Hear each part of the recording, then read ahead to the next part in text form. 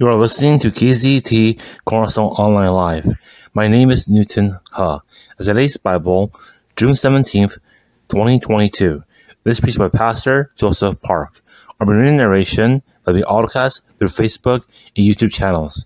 Today's ministry message, the Disciple Prayers 3. Give us this day our daily bread. Matthew chapter 6, verse 11.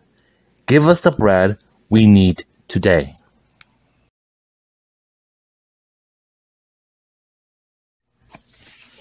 You are listening to KZET Cornerstone Online Live. My name is Newton He. As today's Bible, June 17th, 2022. This is preached by Pastor Joseph Park. Our renewed narration will be autocast through Facebook and YouTube channels. Today's ministry message, the Disciple Prayers 3. Give us this day our daily bread. Matthew chapter 6, verse 11. Give us the bread we need today.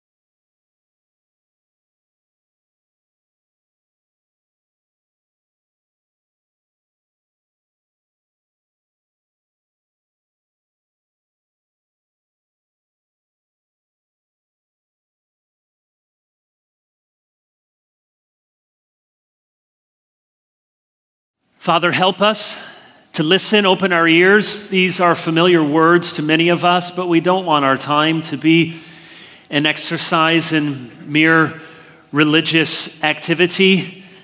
Teach us, rebuke us, change us, inspire us, encourage us, lead us to Christ. We pray in his name. Amen.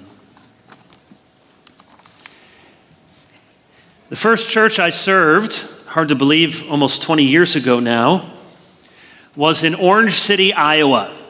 I was the associate pastor, and it was a great place to start out in ministry. I learned a lot about the basics of ministry, had opportunities to preach and teach, and did a lot of visitation and weddings, funerals, elder meetings, staff meetings. You probably heard me say before, it was a big church in a small town.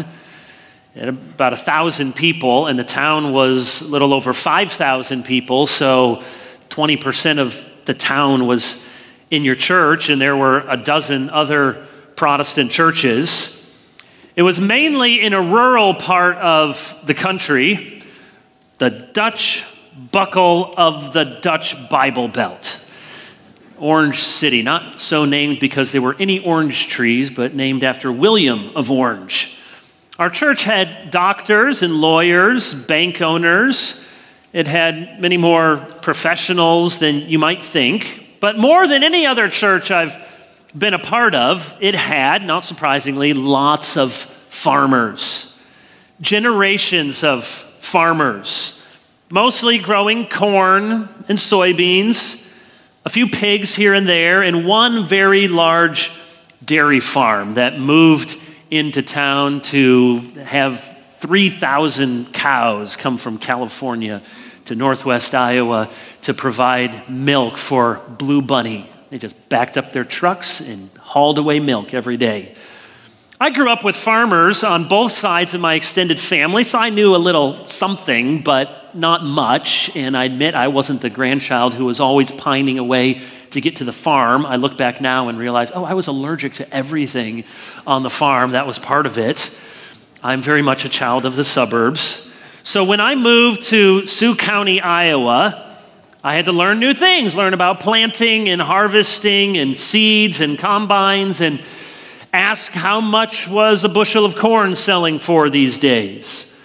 Everyone, it seemed, knew about a lot of stuff and knew how to do stuff that I didn't know. Just growing up in that sort of environment and hands-on, and even if you weren't a farmer, someone in your family probably was. It seemed like Everyone knew how to shingle a roof, finish a basement, change the oil in your car, a bunch of things I still don't know how to do. Some guys one weekend wanted to surprise my wife when she was out of town, and they were finishing our basement, and I, quote unquote, helped them by handing them, is this a hammer? And trying to do something in the corner that ended up looking very embarrassing. They always knew directions. They knew north, south, east, and west. They would give directions how to get places based on not only who lived in that house, but people who used to live in that house, which was very hard if you were new. They liked to talk about the weather, not just as small talk, but because the weather mattered. Was this year's harvest going to be good or bad or great or awful? And because that corner of northwest Iowa is blessed with some of the best farmland in the world, really, and because the worst weather seemed to dump on South Dakota and Nebraska and jump over Sioux County, they often had very good harvests. One of the things I will always remember about my time there is an annual prayer service they had. It was called the Prayer Service for Crops and Industry. It's exactly what it was called. Every year at the beginning of planting season, the church held a prayer service. Pray for the seed to be sown and for good weather and for the harvest that, Lord willing, would come 6 months from now. And I gathered that the prayer service had been around for a long time. And when I got there, the prayer service, sad to say, wasn't very well attended. You could look out, and it was mostly older people. And I wouldn't be surprised at all if the church has discontinued the prayer service by now. The service was in decline. There just weren't as many farmers as there used to be, and probably there just didn't seem to be quite the sense of urgency or need. I don't share that to fault anyone for not having a prayer service for crops. We've probably never had a special service for crops and industry in this church. But there was something very moving to me about the tradition. It was a throwback not only to an earlier time in this country's history when most people lived on farms, it was a throwback to a less prosperous time in history when people's lives and livelihoods could be ruined if it didn't rain in May, or if a hailstorm came in June, or some strange bug visited in July, or if the weather was unusually cold in August or September. And it helped me realize that weather was not just something that could be inconvenient and you have to cancel something, or it's too hot or too cold to run outside, but real people's lives and livelihoods depended upon it, and there was nothing they could do except to pray. That little prayer service was a way of reminding ourselves that we actually truly need God. And it is a very easy lesson to forget when, if we're honest, for most of us, the problem is not that we will have too little food in the coming days, but that we will eat too much food. For most Americans, the problem is not living day to day without enough food, but disciplining ourselves that we would not eat too much of it. If there's one thing that God surely wants to teach us in this pandemic, it is to convince us once again that we are frail, that life is fragile, that we depend upon God for everything. Haven't you found yourself thinking of that verse from James 4 with new application? Today or tomorrow we will go into such and such a town and spend a year there and trade and make a profit. Indeed, you ought to say, if the Lord wills, we will live and do this or that. We've all heard the expression, if the Lord wills. Maybe you've seen the initials D period, V period on certain things. Latin, Deo volente, if the Lord wills. And I confess I would hear some people say that all the time. Well, see you next week if the Lord wills. And I would sort of roll my eyes in my heart at least and think, okay, yeah, we got it, we know. But now, a year on with the pandemic, don't you feel like for the first time, yeah, you really mean it. We'll do this if the Lord wills. We have no idea We don't know what it will be. We'll try to plan it. Don't know what will happen next week. Don't know if that will happen this summer. Don't know what's going to happen in the next year. We really now understand if the Lord wills. Hopefully the Lord is disabusing us of the myth of our own self-sufficiency. The Lord's Prayer means to teach us otherwise. Even in the land of plenty, we ought to pray day by day for our daily bread. You can see the Lord's Prayer consists of 6 petitions. The first 3 requests focus on God's glory, his name, his kingdom, his will. And the second set of 3 requests focus on our good. And the first of these concerns our provision of daily bread.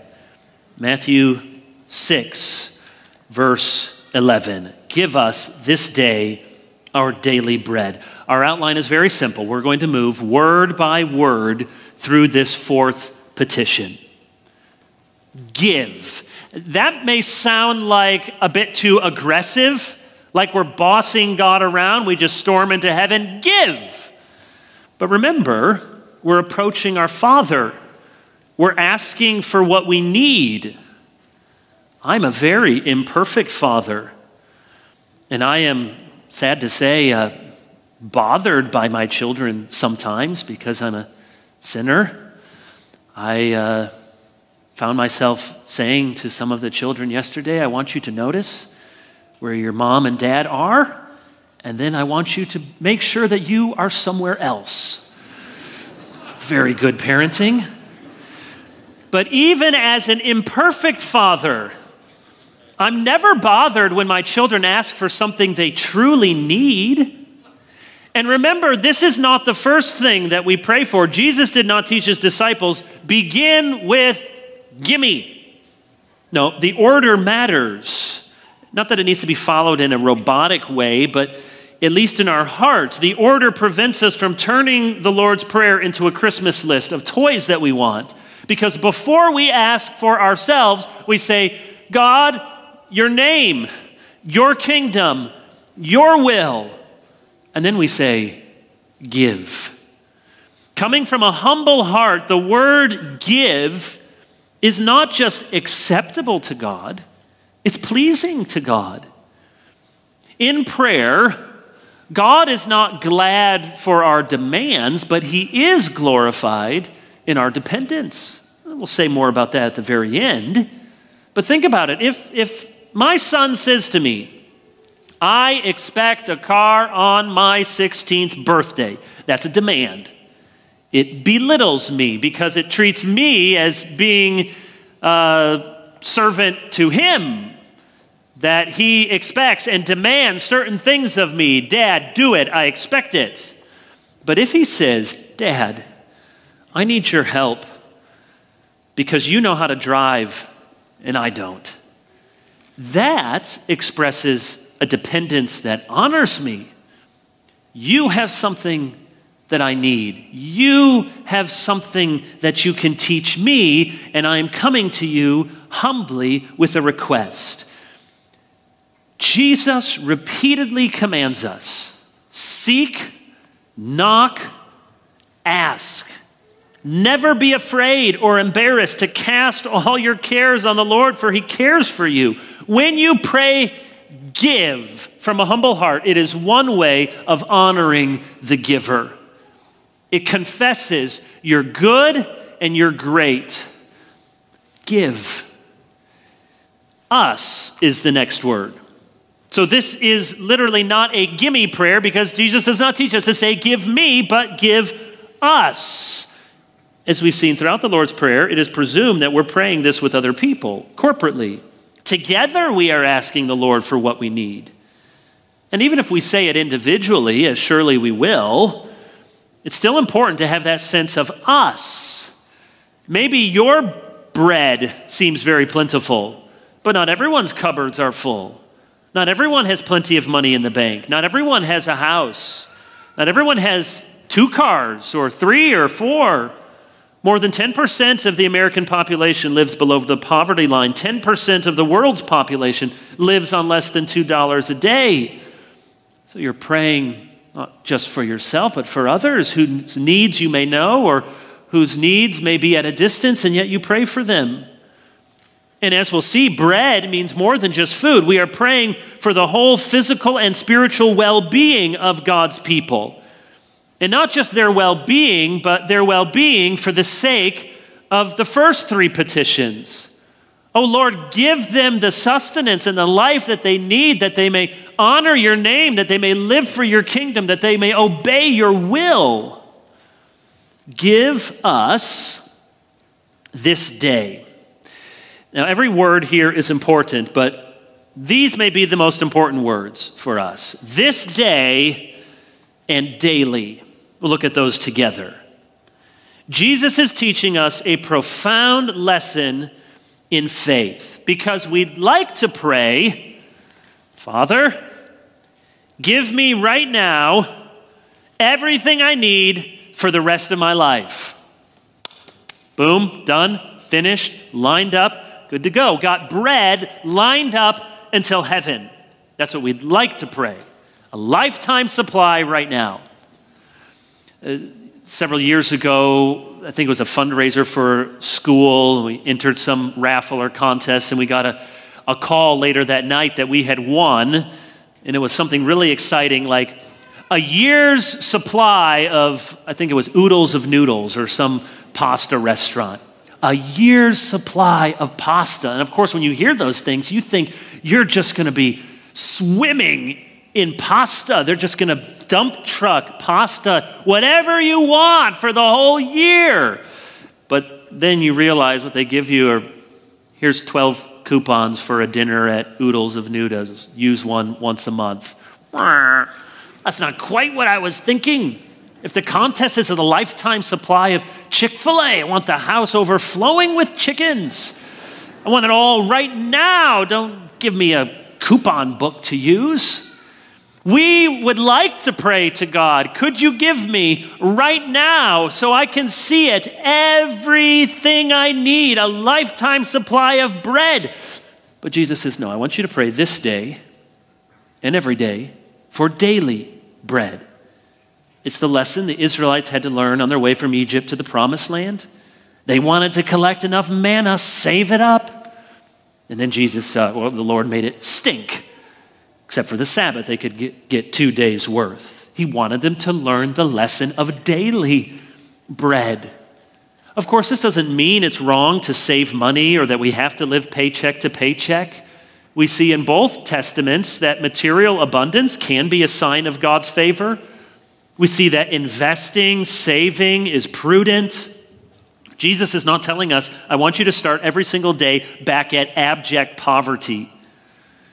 But he is commending a poverty of spirit, that we would pray, Father in heaven, I'm not asking for the provision for 6 months from now. I'm asking that you give me what I need right now. Give me enough so that I can live and live for you today. Think of Luke 12, the rich fool. What made the rich man a fool?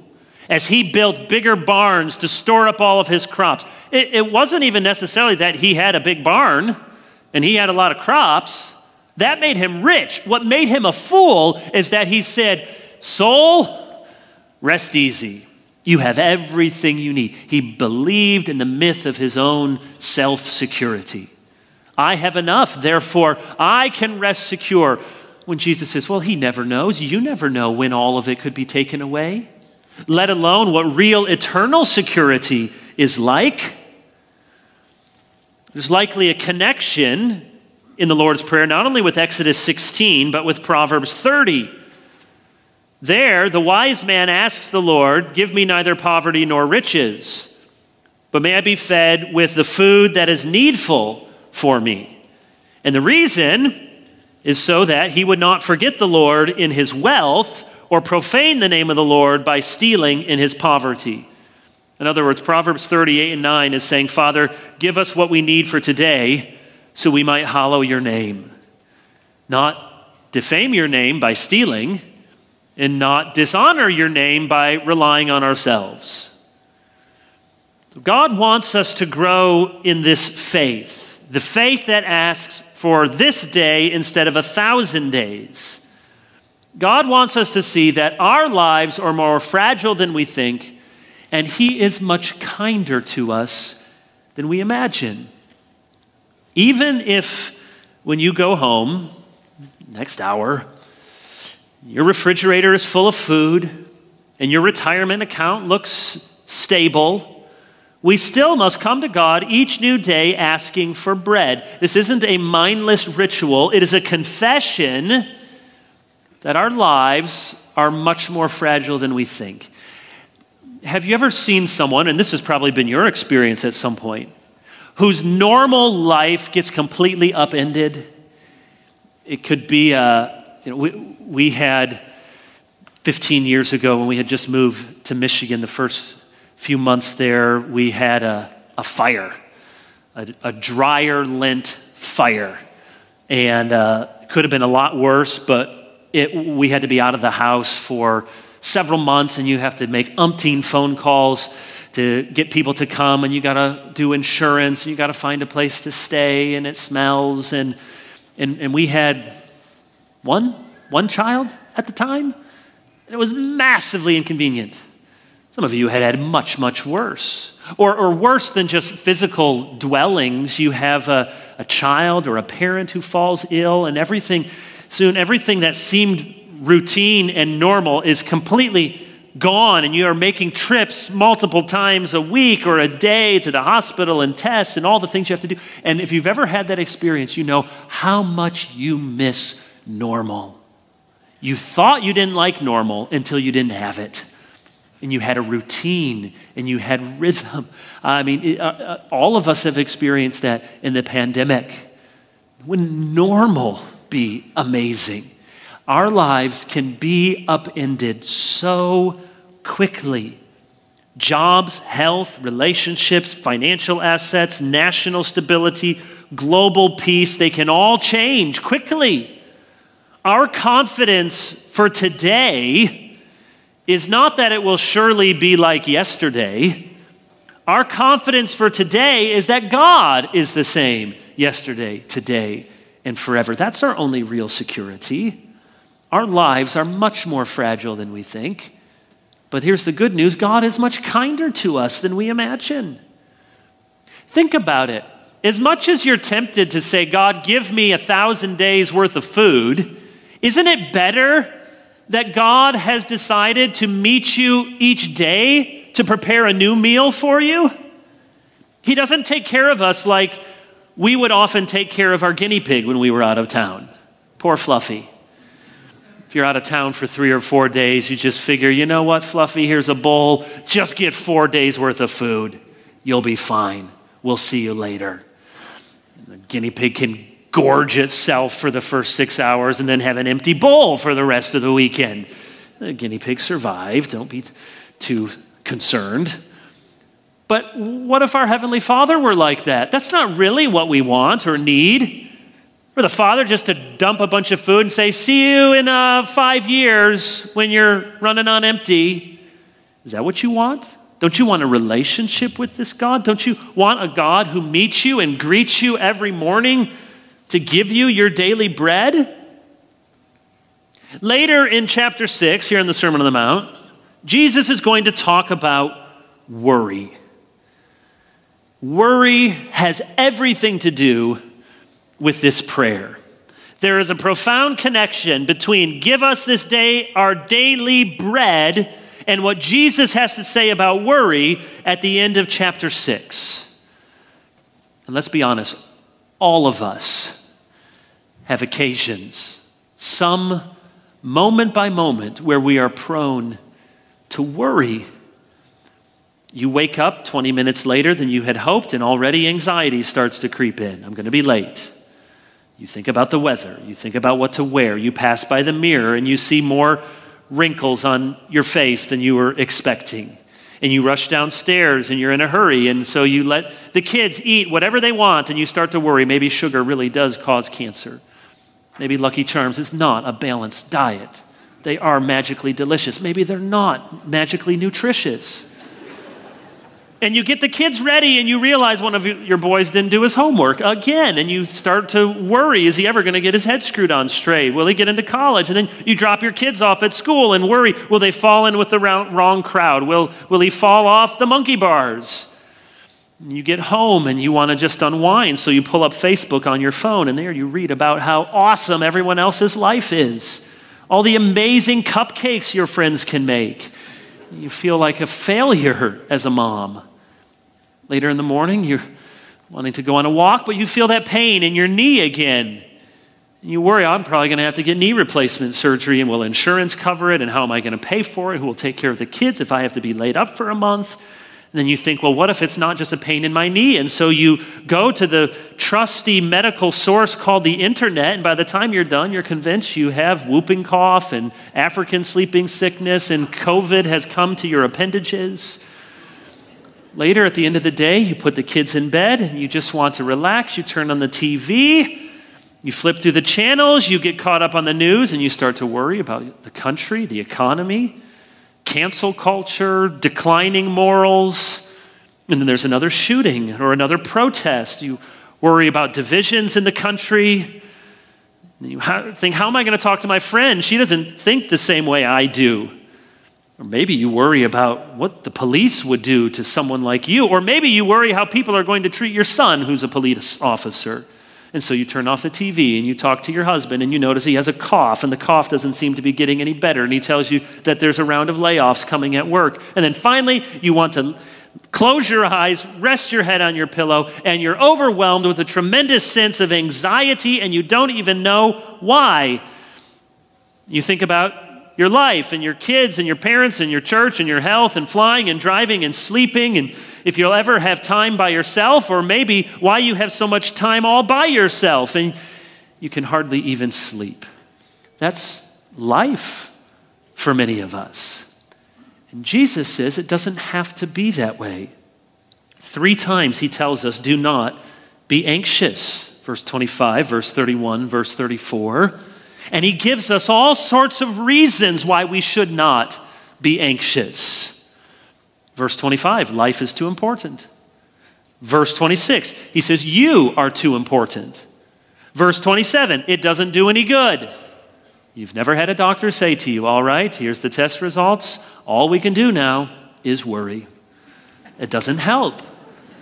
He says in verses 28 through 30, God cares about you. Verse 30 through 32, the pagans worry. Verse 33, the kingdom matters more. And then here's what I want you to look at. Verse 34, tomorrow will be anxious for itself. Do not be anxious about tomorrow, for tomorrow will be anxious for itself. You think, great, Jesus. Don't worry about today. Tomorrow could be worse. But of course, that's not what Jesus is saying. He is teaching us there in verse 34, the same lesson he wants us to learn with this 4th petition. Give us this day our daily bread. His point is this.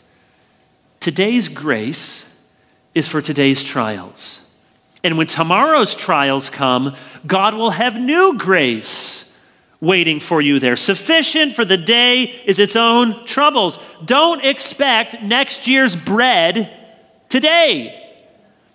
You've heard me say before, anxiety is living out the future before it gets here.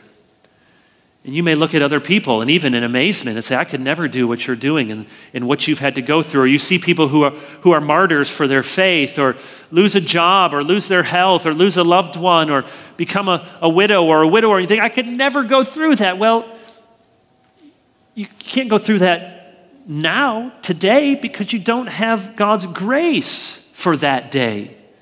Faith is trusting that when the future comes, our Father will be there to give us what we need.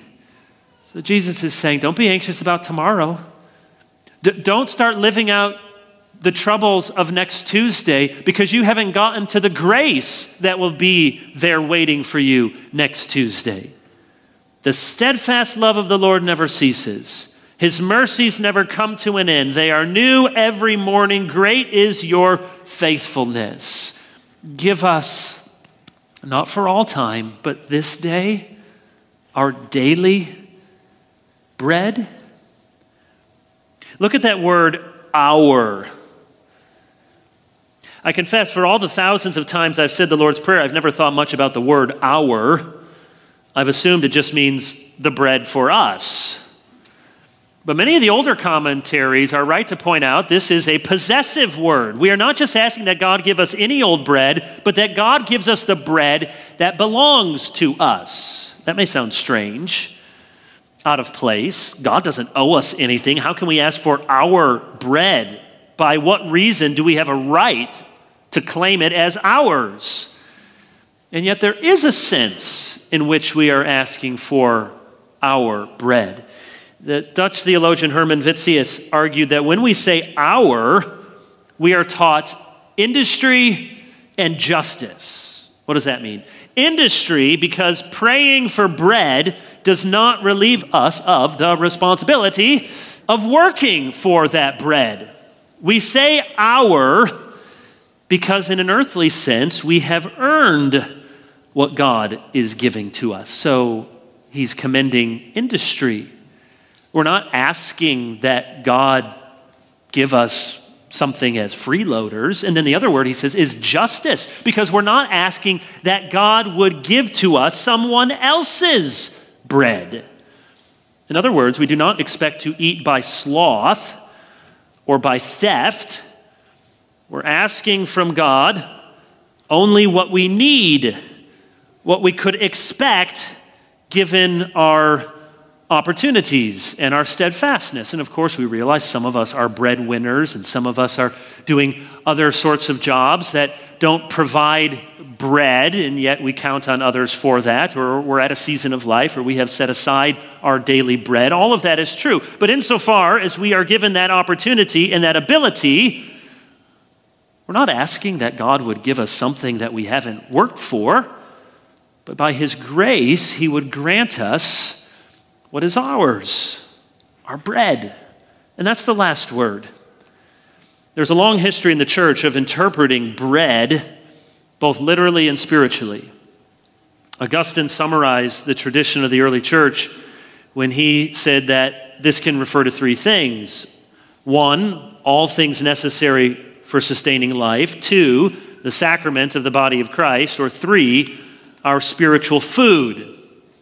Let's look at it in two big categories, physical and spiritual. Certainly the first and most obvious meaning is physical bread, which means more than just bread, but food in general. Mark 3:20, 2 Thessalonians 3:12. In both of these cases, in the Greek, it actually has the word bread, even though the ESV will translate it as eating or as earning a living. But the word bread is there because bread can simply be one way of speaking about any kind of food or any kind of sustenance that we need for life. And notice that Jesus did not direct the disciples to pray for specific national, international, global concerns. Now, listen carefully. Of course, that's right to pray for those things. And in a sense, all of that is subsumed under the prayer about thy kingdom come, thy will to be done. But it's worth noting that Jesus points us to rather mundane personal requests. One of the great blessings and curses of living in this digital age is we can know more than any other people, and we can know more than any other people. The human head and the human heart were not meant to be aware of the entire world's problems. Only God can handle all the world's problems. And when we take in national, international, cosmic problems, it can all be very overwhelming. But notice, God instructs us, here's what I want you to pray. I want you to pray for your daily bread, for clothing, food, water, for what you need to live another day. God cares about the body and the soul. We should not think that concerns for bodily sustenance and bodily pleasure are somehow beneath the Christian. Now, it's true, Jesus did not say, pray for daily cake. He's not encouraging a sense of entitlement or extravagance, and yet neither does he overlook the needs and the nourishment of the body. The Bible never encourages a lifestyle of asceticism.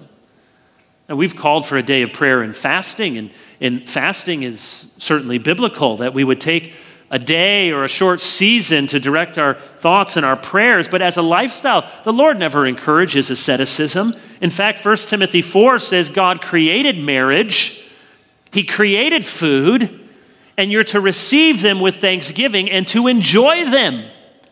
If you know that passage, it's the demons, not God, who says, no, you can't enjoy anything. It's very unholy for you to enjoy marital union. It's very unholy for you to enjoy anything that pleases the body. No, that's not spiritual. That's demonic. God gave us good gifts. They're to be enjoyed. Bread, then, is first of all real bread and all of the necessities for life more broadly. But surely Jesus is not just thinking of physical bread, but also spiritual sustenance. It is a repeated refrain in Scripture. Man does not live by bread alone, but by every word that comes from the mouth of the Lord.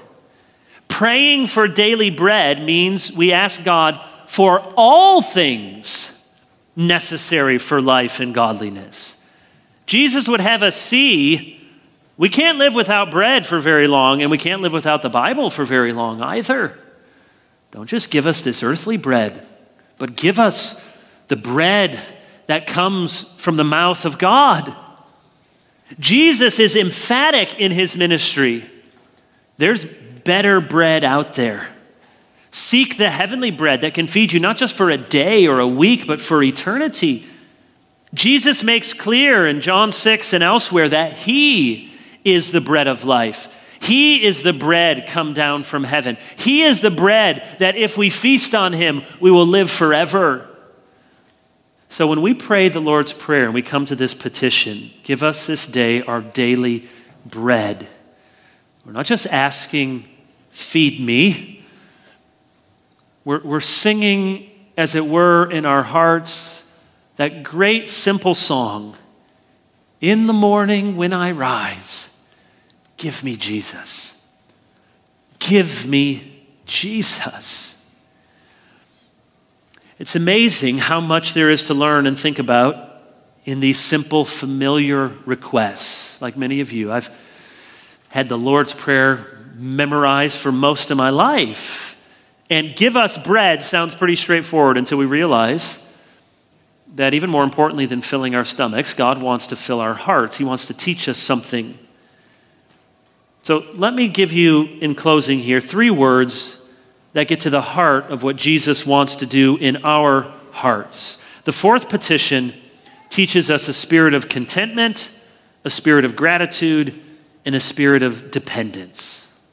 Let me just say something brief about each of those words. Contentment.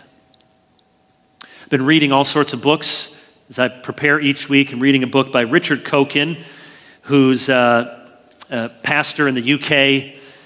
In his book on the Lord's Prayer, he tells a story of a wealthy, generous Christian businessman, a friend of his, who lost a fortune in the Enron scandal. You remember that from a decade or more ago?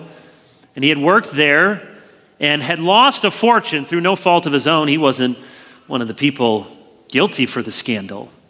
But as he showed him around this massive building where he used to work, the man said, quote, I have repeatedly acknowledged to God that my wealth comes from him. I've asked that if at any point he thought it would be spiritually better for me not to have it, he would please take it away.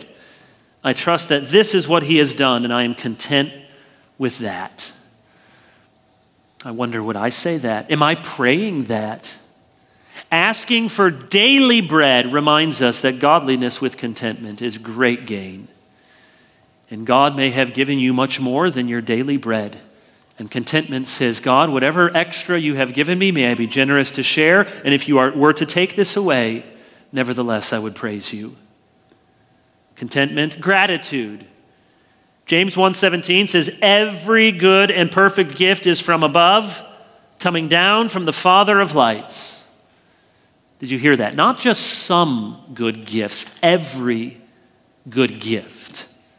You have kids, you have a spouse, perhaps you have memories of your spouse. You have friends, a job, a church, a new sweater, ice cream to eat later tonight, a favorite song to listen to on your phone, a good book to read, new shoes, socks and underwear. Do you have a bed to sleep on? Did you laugh in the past week? Do you have any money in the bank? Do you have a Bible to read? Every good gift has come down from the Father of lights. Give thanks to God. When we do that simple act around the table, saying, thank you, God, for this food, we are professing something deeply at odds with our cultural assumptions, because most of us don't live close enough to the farmer or to the butcher or to the supply line. We just know we go to the store and there's ample food and we have a plastic card and we insert it and we take home all the food that we want. And it can almost convince us that this food has not really come from God. And so we live with a sense of entitlement instead of a sense of gratitude. And then the final word, dependence. I bet most of us do pray at some point and give thanks for our food. It's a habit, whether privately or with our family. Thank you, God, for this food we're about to eat. We do that. How many of us, however, ask God for our food? Now, we tend to assume there will be food. We expect not just daily bread, we expect stores full of bread. And in one sense, this is a tremendous blessing. We live in one of the richest parts of the country, many of us, and one of the richest nations in the world at the richest time in the history of this planet. And it is a blessing to have such abundance, but it's also a profound danger. More than almost any people who have ever lived, we are tempted to forget God. And when we pray this prayer, it reminds us of our dependence upon Him. The word daily suggests we pray this prayer or something like it every day. We say, dear Father, I need your help today. I need your blessing today. I need your provision today. Would you come to God with those requests? Would you honor Him with those requests? When Jesus miraculously fed the 5,000, it was more than a miracle to show that He was divine. It was to teach the lesson that they can count on Jesus to give them everything they need. Look to God to satisfy you. Seek His blessing each morning. Remember Psalm 127, unless the Lord builds the house, those who build it labor in vain. Unless the Lord watches over the city, the watchman stays awake in vain. I love what the Heidelberg Catechism says. Neither our work and worry nor your gifts can do us any good without your blessing. It is only in the Lord that our labors are not in vain. We do not glorify God by trying to do things on our own so as not to bother Him. You're a very busy God. You got a lot going on. You probably have many more important things to deal with in the world. But that's the great thing about God. He's God. He's the only one who can truly multitask. He can receive all of our requests. You don't honor Him by trying to do it on your own and just, I'll see you in 10 years if something really bad happens. We glorify God by coming to Him each day for daily bread. I need Thee every hour, in joy or pain. Come quickly and abide, or life is vain. I need Thee, oh, I need Thee, every hour I need Thee. Oh, bless me now, my Savior. I come to Thee. Let's pray. Gracious Heavenly Father, we ask this day for all that we need, for life and godliness. And some will be here quite happy, content, eager for the things ahead, and others come with a quiet sense of desperation, very aware of all that we lack, all that seems anxious. Provide for us, Lord, as only you can. Keep us coming not just in times of trial, but in times of prosperity, day by day, that we may receive from your hand your good gifts. In Jesus' name, amen.